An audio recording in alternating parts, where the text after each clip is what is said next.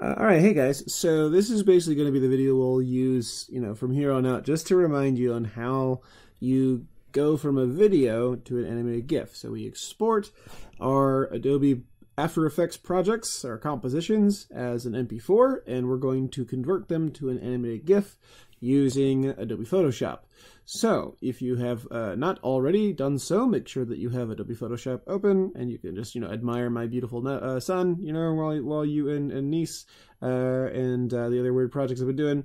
And you can just click on File, and you can go to Import Video Frames to Layers, and just click on that. And you will be, given the sort of this little, box here that's going to help you choose the video you want to bring in. So just wherever you saved it, I'm going to just assume you made yourself a project file. So find your file wherever you saved it, and just double click on it, and give this a moment to kind of load everything up. It's going to give you this little, this is basically what you've got here. And just press OK. And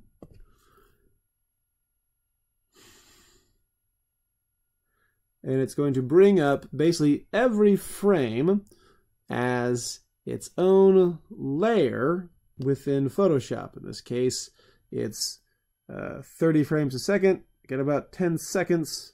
So I want to say it probably interpreted as more like 24 frames a second. That's fine though. Let's just go ahead and go to Window and click on Timeline. And you should see your timeline down here, and just press play here.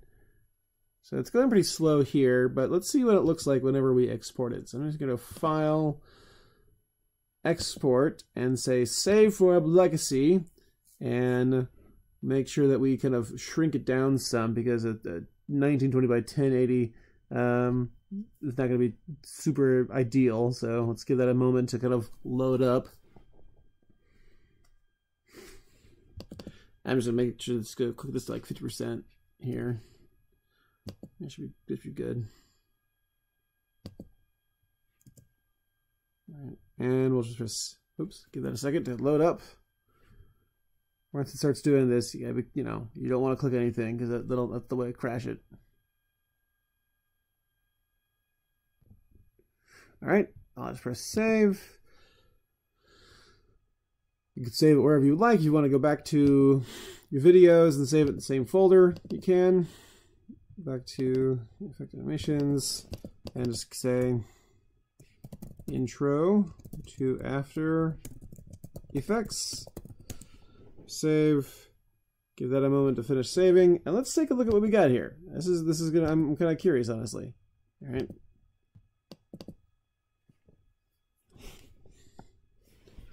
I'll just maybe open this up in Internet Explorer here, or maybe open it up in Chrome. That's fine now.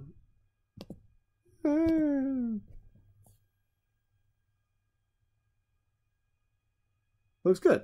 It looks really good. All right, so just the basic kind of import stuff looks good. Okay, so that is essentially how you create an animated GIF in Adobe Photoshop, and using both Adobe Premiere and Adobe Photoshop. So if you were ever, let's think you're thinking about making sort of like an animated, advertisement that could just play on a website perpetually, this is a good way of doing it. And then of course this is going to make it easier for me to see the animations you've done sort of in the browser, as we kind of start off with these simplistic designs and work our way up to doing some more intense special effects in our AV classes, and some more complicated animations in our graphic design class. All right, guys, can't wait to see you guys produce, and I will see you in class.